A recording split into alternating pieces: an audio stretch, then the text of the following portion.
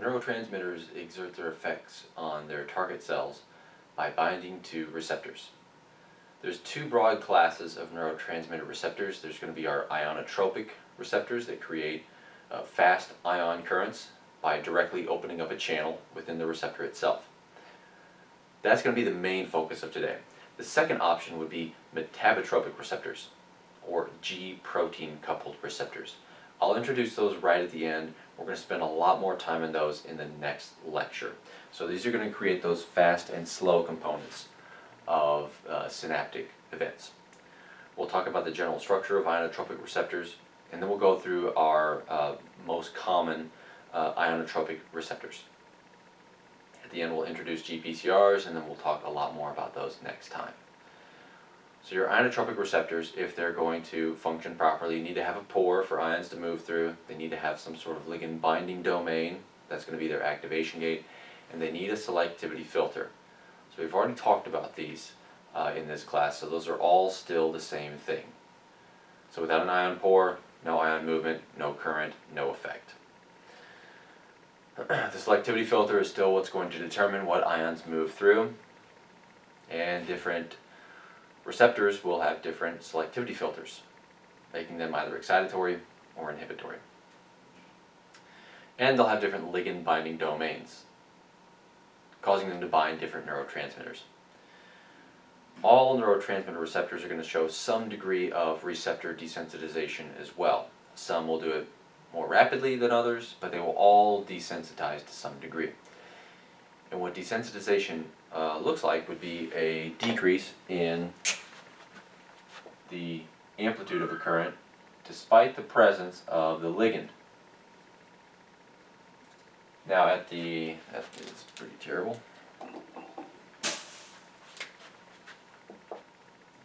At the single channel level, what that's going to equate to is a decrease in open probability and time. So with desensitization, the pore is not as likely to be open, and when it opens, it's not open quite as long. So the current is going to be maximal at the beginning, and then we'll see desensitization. Some will be rapid, others slower, but they will all desensitize to some degree. And they're all going to have scaffolding proteins to hold them in place. This is what keeps them at the synapse. Different neurotransmitter receptors will have different scaffolding proteins, and they'll all be linked to the postsynaptic density. And that's just the collection of cytoskeletal proteins, adapter proteins, and scaffolding proteins that are going to help hold the neurotransmitter receptors immediately opposed to the presynaptic site. So all of our receptors are going to have this in common, but there will be some slight differences between them. We're also going to find that the second transmembrane domain of each subunit is going to form the ion pore. Now this is a little different from our voltage-gated channels, where it's the 5th and 6th. In this case, we really just have 4 transmembrane domains that we're working with. We're going to see different numbers of subunits coming together to form different neurotransmitter receptors. So we have, in some cases, 5.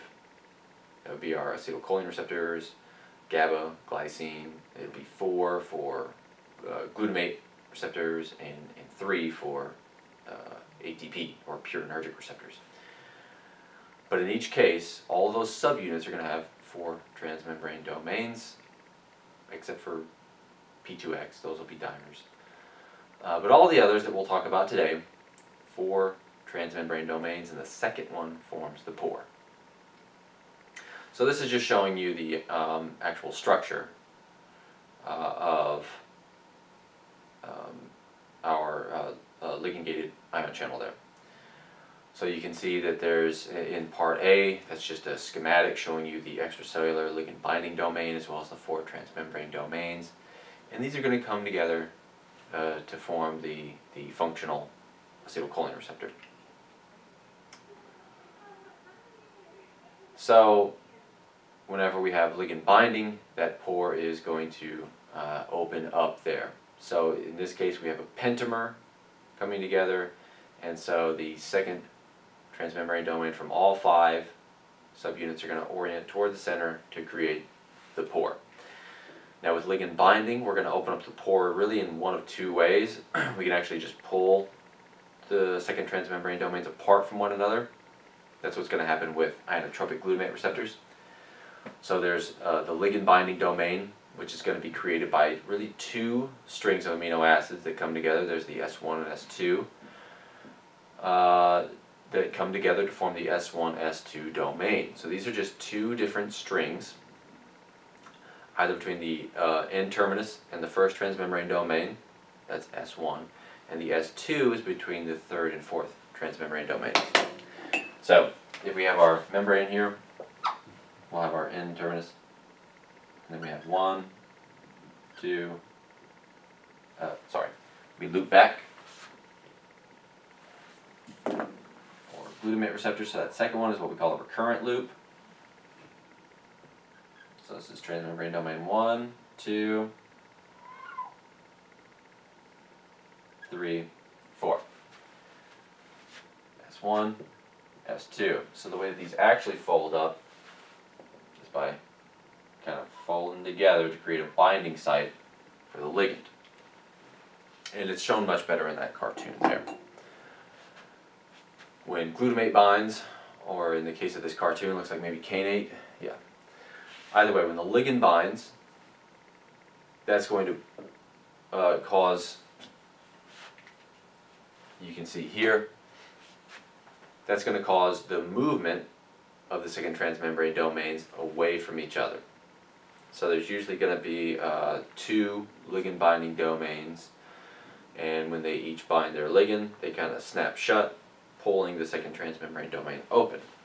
In other cases, we're going to see opening occur because of rotation. So for the pentameric neurotransmitter receptors, such as nicotinic acetylcholine receptors, when the ligand binds to the extracellular ligand binding domain, that causes rotation. So think of the ion pore as being, don't need to do the hand jive here,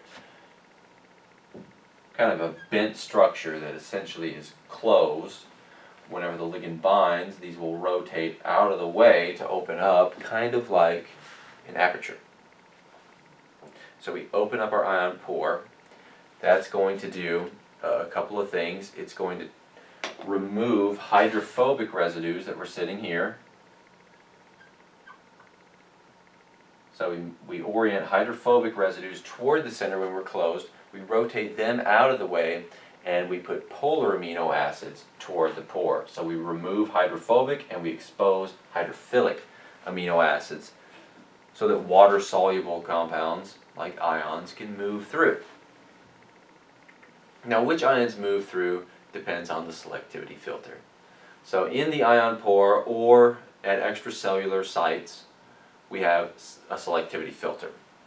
And there could be multiple rings of amino acids, but in the end, the selectivity is going to be determined by charged amino acids. And if you have positively charged amino acids, you'll let negatively charged ions move through, and you'll repel the positively charged ions.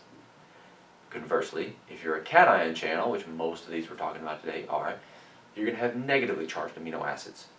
That's going to repel anions and attract cations into the pore. So those are the basic features. Let's look at some specific examples. We're going to start off with our pentameric ionotropic receptors, which is going to constitute the bulk of our ionotropic neurotransmitter receptors. So we got our nicotinic acetylcholine receptors, GABA receptors, glycine receptors. So here's a tree showing you different neurotransmitter receptors. So you have your trimeric P2X receptors, kind of right there, circled in pink. Off to the right, there's your tetrameric glutamate receptors. That's going to give us our fast excitation. And then on the kind of left and upper part, circled in green, we have our pentameric family. We have some serotonergic receptors here, which we won't discuss today. We have cholinergic receptors. We have glycinergic and GABAergic receptors as well.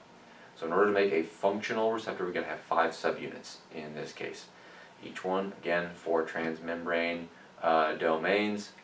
We're going to use the second to form our pore. So we're dealing with 5 subunits here. That's what this family is going to contain. Now for each subunit we have options as far as what we contain. So for all of the receptors that we talk about, there are multiple different versions for each subunit. So for nicotinic acetylcholine receptors, for example, there's a few different types out there. So you can have alpha, beta, gamma, delta, epsilon. And for each of those, there's going to be different types of alpha. For example, there's not just one alpha subunit. There can be multiple versions of alpha, but you got to have an alpha subunit. In fact, some only contain 5 copies of alpha subunits. You got to have the alpha subunit because that has your ligand binding site. So without alpha subunits, you're not an acetylcholine receptor. So we're always going to see alpha. And in the central nervous system, that might be all you see. There might be a little bit of beta as well. If you're an eel and you have an electric organ, you can see the subunit composition there. We're not eels, but we do have nicotinic acetylcholine receptors in our neuromuscular junction. You can see the receptor makeup there. So we got alpha in there, but there's a mix. There's some beta, we see some delta, and epsilon. So depending on the receptor subunits that you have, that's going to determine which drugs bind, how long do you stay open. But in the end, they're all going to be the same. They're going to bind nicotine. I'm sorry, they will bind nicotine. They're going to bind acetylcholine. That'll open them up, and they're going to be non-specific cation channels. And the reason that they're non-specific cation channels is because of their selectivity filter. So we're still going to open up by rotation. That's what that cartoon is showing us. And when we rotate, we're going to open up the pore. Now, what we're going to allow to move through are just any old cation. It could be sodium, potassium, calcium, doesn't matter. As long as you have a positive charge, you can move through, because we have 3 rings of negatively charged amino acids. Those are shown in red in this schematic here. So when you look at the crystal structure of your nicotinic acetylcholine receptors, you'll see, of course, 5 subunits, and there's going to be 3 distinct rings of negatively charged amino acids pointed toward the center. There's your selectivity filter. It comes in 3 parts. And what that does is only allow cations to move through. Now in neurons that only have those alpha subunits, you're going to find these mostly presynaptically, and they're going to facilitate neurotransmitter release. You don't find them quite as much postsynaptically. A little more presynaptic in this case. You'll definitely find them postsynaptically out there in the periphery at the neuromuscular junction. There are, of course, some differences in their makeup, and so they're going to have slightly different ion permeabilities, but they're all going to be non-specific cation channels. You see a little more calcium flux in neurons, and that makes sense because you find them presynaptically. And we don't really care as much about depolarization. We care a lot more about how much calcium are we bringing in. Now there are going to be several drugs that act on this receptor. We're going to go through drugs for all of our receptors here. Nicotine is an obvious drug that will affect nicotinic acetylcholine receptors. So you can see the effects of nicotine with the data on the left. When you apply nicotine, you're going to see the inward current that then desensitizes. If you antagonize nicotinic acetylcholine receptors, nicotine does nothing. There are a number of toxins that are going to act on nicotinic acetylcholine receptors because that's going to prevent movement if you either block the binding of nicotine or you block the pore. So we'll use alpha-bungarotoxin in the lab to label nicotinic acetylcholine receptors because it'll bind to the acetylcholine binding site. Venomous snakes are going to use it to paralyze their prey because the alpha-bungarotoxin binds to nicotinic acetylcholine receptors, prevents acetylcholine from binding, and now the little rodent can't run away. So it makes mealtime a little more convenient. And we can see the effect of alpha-bungarotoxin with the data on the right. It's going to provide a little more long-lived inhibition, as we can see here, compared to the other toxin there, MLA. But what they're measuring would be the currents measured through their nicotinic acetylcholine receptors. So when you apply the toxin, no more current, no more movement. nicotinic acetylcholine receptors are going to be held in place by scaffolding proteins, and they appear to be a little different depending on whether you're at the neuromuscular junction or whether you're in the central nervous system. And that's probably because you see them a little more presynaptic than postsynaptic in the central nervous system. So we expect different proteins. We know quite a bit about the neuromuscular junction. So the scaffolding protein rhabsin is going to bind to nicotinic acetylcholine receptors and then hold it onto this big complex that's going to be connected to the actin cytoskeleton. So the protein that rhabsin binds to is going to be dystrophin. Dystrophin and other scaffolding proteins then link to the cytoskeleton to hold our nicotinic acetylcholine receptors in place. Now the reason why we use so many different proteins to hold neurotransmitter receptors in place is that it gives us a little bit of flexibility so we can help move them around. In the central nervous system, it's not rhabsin. We think it's probably using PDZ binding proteins. So we'll talk about those with glutamate receptors. So we think it's a little more similar to that. We're still working that out. For GABA receptors, we're going to switch gears a bit here. Now it's inhibition. Still, it's going to be a pentamer in this case. There's going to be a variety of subunits, just like in nicotinic acetylcholine receptors. Most commonly, we're going to see alpha, two alpha, 2 beta, and a gamma. But there are other possible subunits that we'll see, and depending on the subunits, that'll determine the kinetics and the binding of different drugs. We're going to need to see alpha and beta subunits, though, together, because the binding site for GABA is going to be between those. Different drugs will bind at different binding sites. For example, benzodiazepines can bind between the alpha and gamma subunits. So depending on your receptor makeup, that'll determine what drugs can bind. But you're going to see alpha and you're going to see beta, because without those two, we don't have a GABA binding site. So if you just contain alpha and beta, when you bind GABA, you can create a current. You can see that here on the left. A different makeup that includes gamma subunits, we see a stronger current generated with the same dose of GABA. So you see slightly different kinetics of opening and probabilities of opening based on the receptor makeup. Regardless of that, when GABA receptors open, they are going to create inhibitory currents because they are chloride channels. Their selectivity filter is made up of positively charged amino acids. So there's a few different sites where they have positively charged amino acids, and that's going to help determine the ions that can move through. So in this case, chloride. Any positively charged ion is going to get repelled. GABA A receptors are going to be inhibitory because of a little bit of hyperpolarization that might happen, but that hyperpolarization isn't going to do a whole lot. The big point here is shunting inhibition. So we're going to resist depolarization. That's the big idea. So if we were to cause some mutations in the GABA receptor there, and we're going to take that proline and convert it either into the negatively charged glutamic acid or positively charged arginine, we're going to see different effects. So right now, think about what you would expect to have happen if we were to, let's say, stick a negatively charged amino acid into the pore, very close to the selectivity filter. And what might happen if we stick a positively charged amino acid in there? And hopefully what you're imagining is that adding the positively charged amino acid is going to increase the current. So if you look at the filled circles here, that's your regular old run-of-the-mill current that you get from applying GABA to this receptor. When you apply GABA, you're going to get a current. And the amount of current depends on how easy it is for the ions to move through.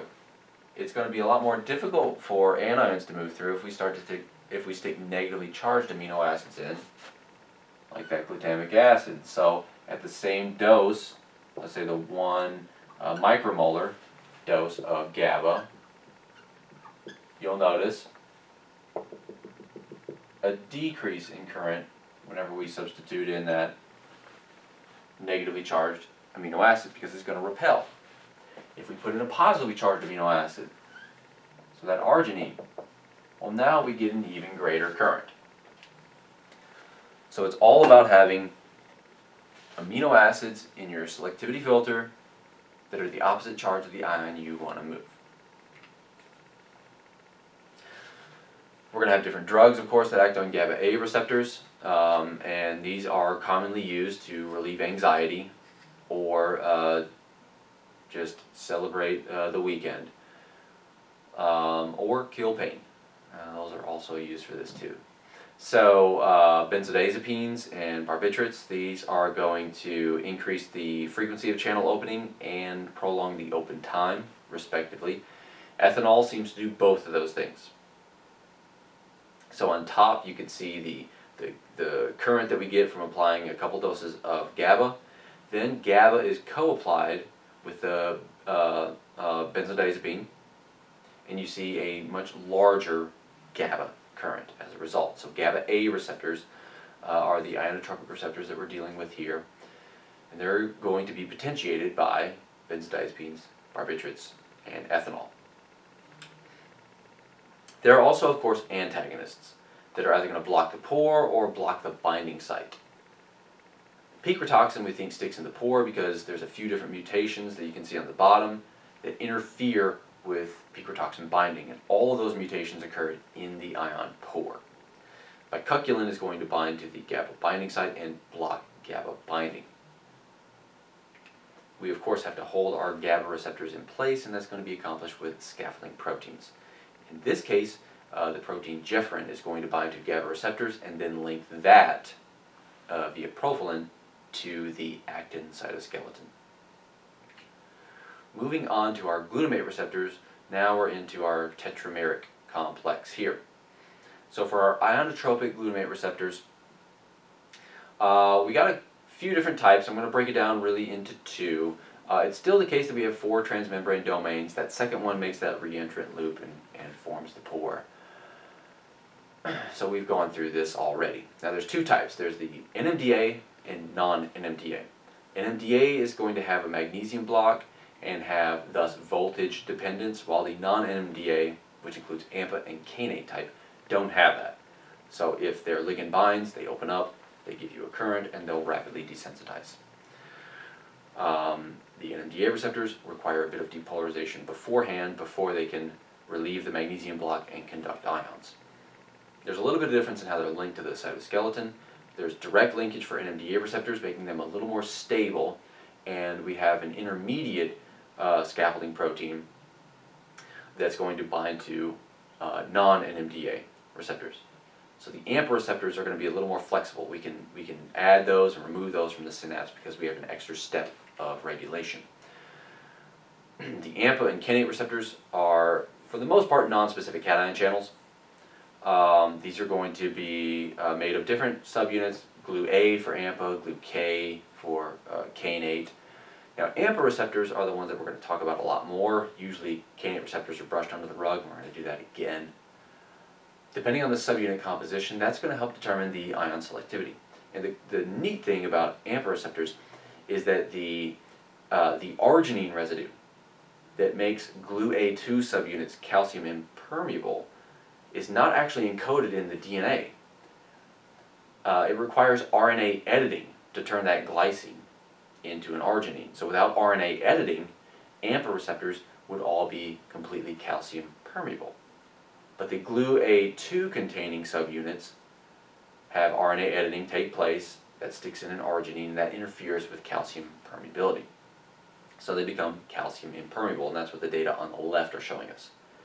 GLU-A used to be called GLU-R, so GLU-R1 containing subunits are going to be non-specific cation channels. So whether there's normal ringers that has all kinds of ions or just a ringer solution that only has calcium, when you compare that to the GLU-A2 containing subunits on the right, well, that calcium containing ringers that has no other ions in it doesn't create any sort of current. We're going to link our ionotropic glutamate receptors to the postsynaptic density. We're going to have an intermediate protein called TARPs that will bind to AMPA receptors and link them to the postsynaptic density. In both cases, we're going to be using PDZ domains. So PDZ domains bind to each other. So the glutamate receptors have PDZ domains. The PSD95 structural protein of the postsynaptic density has PDZ domains, so they stick. But for AMPA receptors, we're going to have an intermediate there called stargazin that's going to bind to the AMPA receptor and give it its PDZ domain. PSD95 is then going to be linked to the cytoskeleton by a variety of proteins. And again, we're using a bunch of proteins because it gives us multiple sites of regulation. AMPA receptors are particularly flexible because they don't have that PDZ domain. They're instead going to use stargazin to be linked to the postsynaptic density. Now, the NMDA receptors are a little neat because they have not only ligand dependence but voltage dependence. We need to see two subunits that are required for NMDA receptors. That's GLUN1 and GLUN2. GLUN1 is required to form the pore. GLUN2 is going to create the glutamate binding site. So you got to have those. Now that magnesium that sits in the pore is going to give NMDA receptors their characteristic J-shaped IV curve. So when you're at resting potentials, you don't get much of a current. It requires some depolarization to see that inward current. So that's why your AMPA receptors will give you that linear IV relationship, whereas NMDA receptors have that J shape, and that's because we have our magnesium block preventing inward currents until we depolarize and spit out that magnesium. NMDA receptors are going to be a lot more permeable to calcium than AMPA receptors. So NMDA receptors are going to create a much larger calcium influx. That calcium is going to act as a secondary messenger and affect intracellular signaling pathways. We think that this calcium permeability is due to an asparagine residue on transmembrane domain number 2. So whenever we mutate that, calcium permeability drops relative to other ions. So if you compare the top, normal, to the bottom with the mutation, you'll notice a big difference between our sodium and calcium permeability. So we're relatively impermeable to calcium in the bottom. And the NMDA receptor compared to AMPA receptors desensitizes far slower. So we're going to see a much longer lived current that's going to have a lot of calcium in it. Different drugs are going to affect NMDA receptors, and these are going to have hallucinogenic effects. So PCP, MK801, these are going to bind within the pore after the NMDA receptors are blocked. AP5 and AP7 are commonly used drugs in the lab that will bind at the glutamate binding site and prevent activation of the receptor. Just a bit on G protein coupled receptors. We're going to have more on this in the next lecture, but I want to introduce them because they create that late component of the synaptic event. So GPCRs, or G protein coupled receptors, have 7 transmembrane domains. There's a ligand binding site usually buried in the membrane within that receptor itself. Sometimes it's extracellular. That's what we see with metabotropic glutamate receptors. When the ligand binds, this then leads to activation of G proteins. The G in this case means that they bind guanine nucleotides. So they stick to that 3rd intracellular loop connecting the 5th and 6th transmembrane domains. When the neurotransmitter binds, that stimulates the addition of GTP onto the G protein. So GTP is going to activate it. The G protein is going to turn itself off through hydrolysis of GTP. So the receptor, upon neurotransmitter binding, is going to stick GTP onto our G protein, which has alpha, beta, and gamma subunits. When it's bound with GTP, the alpha subunit can float around and do stuff. It'll spontaneously degrade that GTP back to GDP, and that inactivates it. So it's going to break off that terminal phosphate group there. G proteins are made of our alpha, beta, and gamma subunits. Beta and gamma act together as the beta-gamma complex up at the membrane. Alpha is going to be the intracellular soluble portion, and there can be different types of alpha subunits, which we'll talk about next lecture. When bound with GDP, they're going to stick at the receptor and not do anything. After a neurotransmitter binds, the receptor sticks GTP onto the G protein, breaking apart the alpha subunit and letting it float about the cell. This will spontaneously turn itself off and return back to the membrane. Now, when the neurotransmitter binds, we're not just stimulating one G protein, we're going to stimulate multiple G proteins. So as long as the neurotransmitter is bound there, the receptor can slap GTP onto multiple G proteins and activate them. This is what we call collision coupling, so whenever a G protein bumps into it that's inactive, it'll get turned on so long as the neurotransmitter is bound. Now, of course, we have regulation here, just like we do with ionotropic receptors, so we'll see some form of desensitization as well. In this case, we're going to see a rapid form where usually the G protein coupled receptor leads to the activation of a kinase that phosphorylates it and interferes with G protein binding. That's the example given here. So when we activate the receptor, it then stimulates a kinase that inactivates the receptor. This way we have a brief period of time where we have the activation of the signal and then it terminates, so it doesn't become noise. The slower mechanism of regulation is actual endocytosis of the receptor, so removing it from the surface so it can no longer bind its ligand and do anything. If we continue to have activation of the receptors that are there, we're going to target our receptors for degradation. So we might recycle them back, we might destroy them. It depends on how prolonged that signal is activated. So all good things have to come to an end, including this. If something came up as tricky, fill it out in the questions box so we can talk about that in class. I'll see you later.